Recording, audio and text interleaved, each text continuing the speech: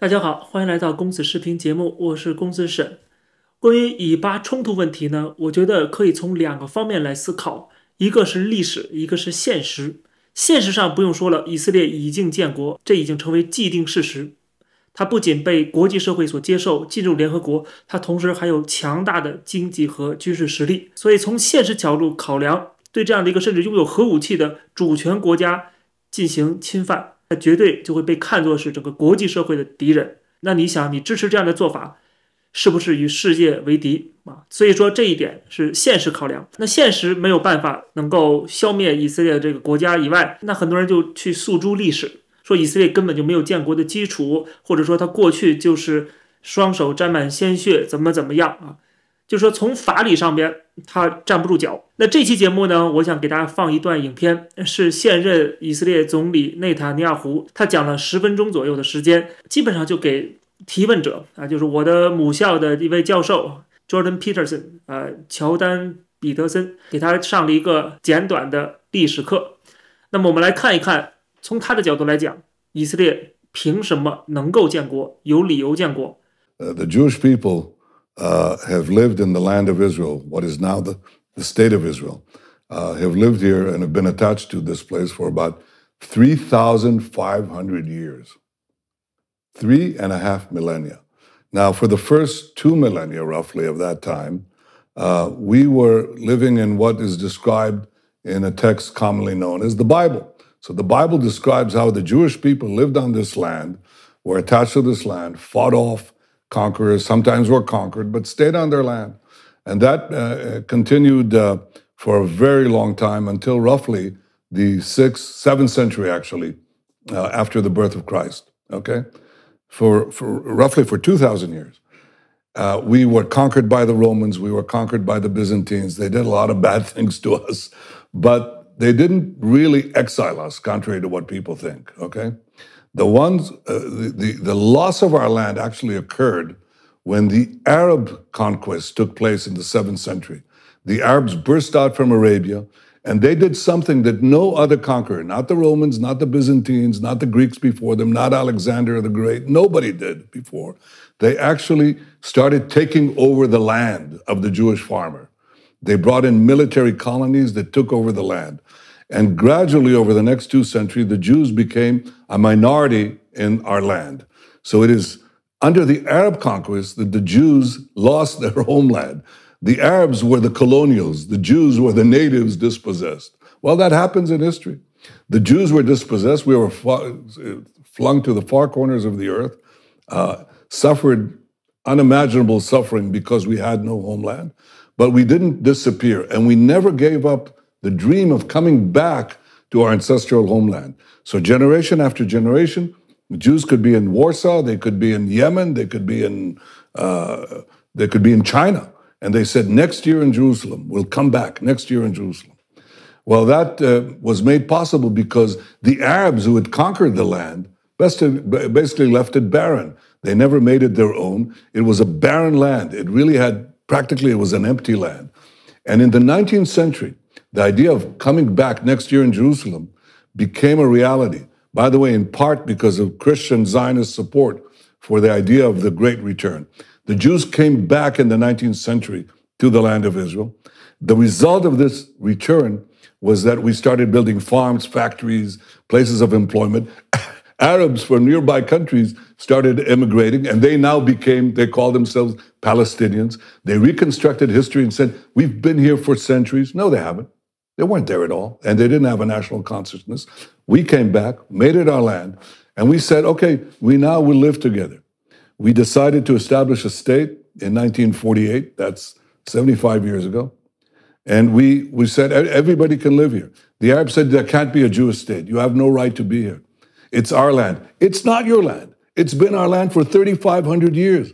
If you took over somebody's apartment, knocked them out, dispossessed them, and they never gave up the claim. They said, it's our claim. And you left this barren dump, okay? And the families, the progeny of the people you kicked out, came back, rebuilt the house.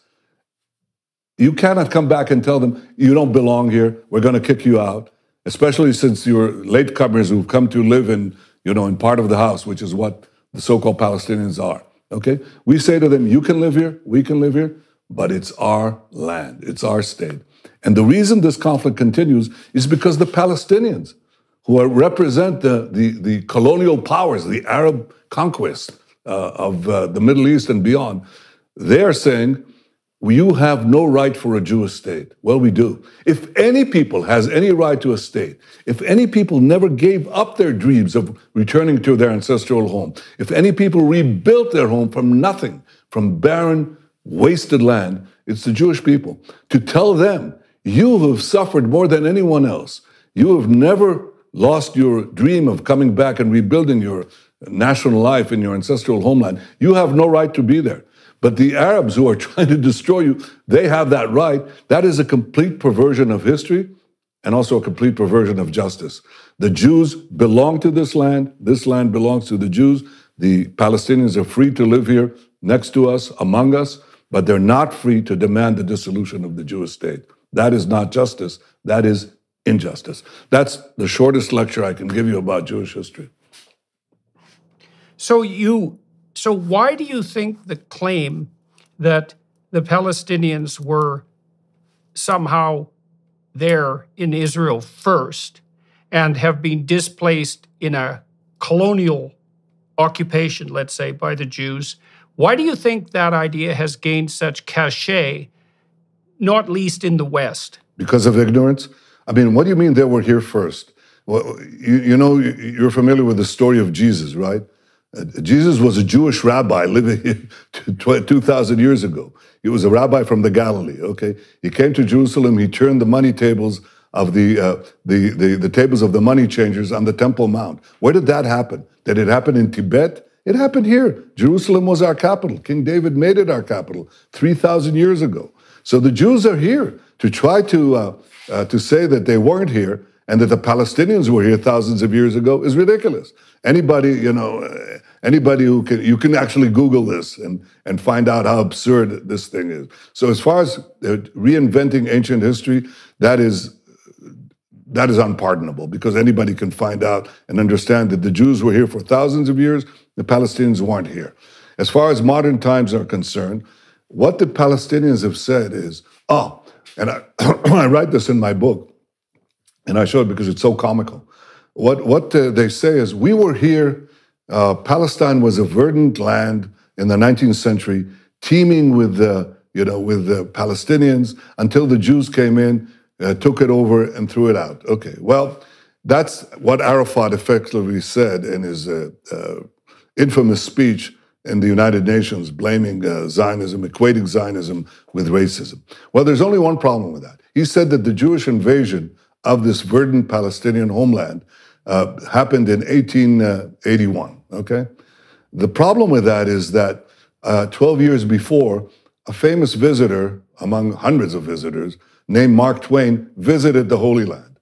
And he describes a totally different picture.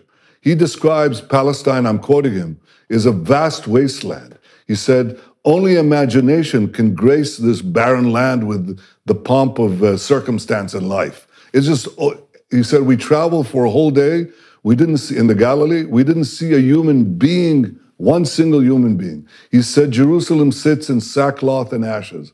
And as he was saying that, it's the Jewish return that began building the land. Well, perhaps one could argue, it's obvious that Mark Twain was not in the service of the Jewish state because it didn't exist. He wasn't in the service of the Jewish lobby because there wasn't any Jewish lobby. He was just reporting what was there. Could there possibly have been a tremendous influx of Palestinians between 1869 and 1881, the year that Arafat says the Jewish invasion began and destroyed the Palestinian paradise? Well, alas, no. Because in the year 1881, another famous visitor visits Israel, and he visits this land, and he writes also his memoirs, okay? His name was Arthur Penrhyn Stanley. He was a very famous courtier of Queen Victoria's court, okay? And he came here on a special visit. And he says, I looked south and I looked north. He says, I'm in Judea, and I see nothing. He says, a barren expanse. And they both express both Twain and Arthur Penryn Stanley say the same thing. When will the Jews come back and bring this land to life? And the answer is right then. We came back, brought it back to life. There were Arabs living here, but it was, as I say, a barren wasteland.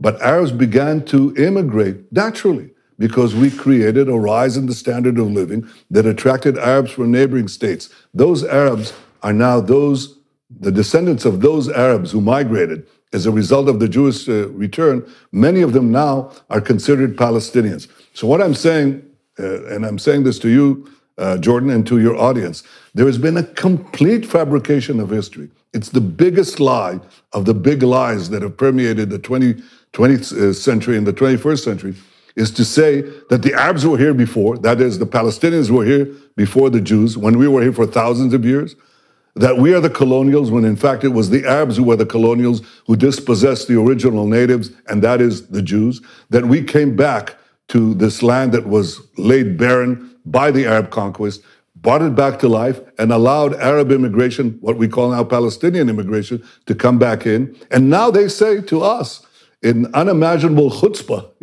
they say, you don't belong here. They recreate ancient history, they recreate modern history, and this is a lot of hokum. It's ridiculous. 其实他讲的内容也可以分两层面来看，一个就是在历史上这片土地就是属于以色列人的，就是犹太人的啊，曾经犹太人在这里建立过国家，后来因为阿拉伯人的殖民，当然不光是阿拉伯人，最后导致犹太人离开了这个地方，被很多的势力不断的殖民统治之后啊，犹太人终于有机会在19世纪返回他们的祖先的家园，这是从一个层面来讲啊，这个地方以前就是我的。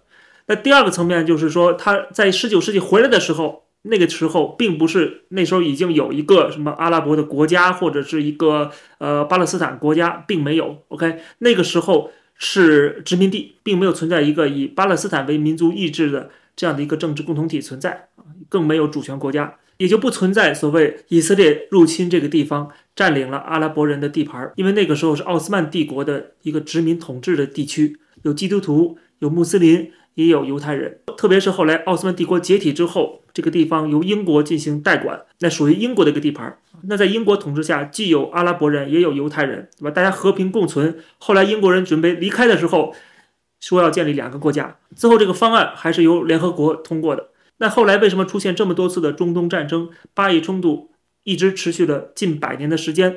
那根本上原因就是因为当地的阿拉伯人不允许有一个犹太国家，所以他们一定要把在这个地方生存的犹太人全部清除啊！这种思想就跟曾经殖民这个地区的很多帝国一样的思想，甚至比那些曾经的帝国更加的极端。以前的殖民者至少还让你去生存，像罗马帝国基本上不怎么管。这个地区建立了一个叫做犹太的行省，但是没想到阿拉伯人到今天都想消灭犹太人，把犹太人从这地方驱逐出去。所以现在的冲突更大的责任，先不说那个恐怖袭击的问题啊，就光是双方的这个历史恩怨，很明显阿拉伯人比犹太人更加的站不住脚，或者说他们有一个非常不切实际的目标，就是因为要达到这个不切实际的目标，他们没有任何的合理合法的办法去达到，就只能去搞恐怖袭击。所以这个问题的根源不在以色列，而在于阿拉伯世界，特别是阿拉伯世界对一些极端势力的支持，才会造成大量平民的伤亡。当然这也包括以色列在消灭这个恐怖分子，在反击的过程中连带伤害到的巴勒斯坦的平民，双方的平民都是无辜者，是值得同情的。最可恨的当然在我看来就是那些支持极端分子的人，因为他们为了自身的目的不顾他人的死活。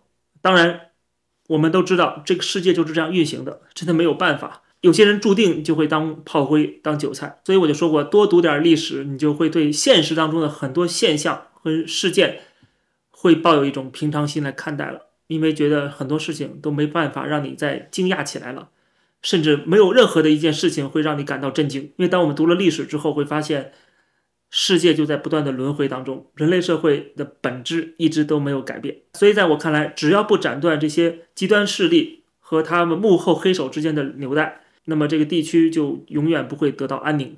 但是很多国家都不希望发生世界级的大战，毕竟这种大战会造成更多的平民伤亡，所以这就导致了这个地方一直都是代理人之间的战争，从来没有消停过。你想把所有冲突都解决，几乎是不可能的。当你试图去解决这些小冲突的时候，可能会引发更大的冲突。所以过去我好几期节目都强调，你不能既要又要，你不可能创造一个完美的世界，不可能实现所谓共产主义或者世界大同，这只是一个理想。我们当然要追求这样的理想，我们要想办法让这个世界更美好、更和平，这是毫无疑问的事情，这也是一句废话。但是如果你只是举个牌子说我们要和平，我们要停火，其实是挺没有意义的事情。这只能显示出自己的美好的心愿，但是可能会显示出自己的无知，因为这个世界不是按照你想象当中的样子去运行的。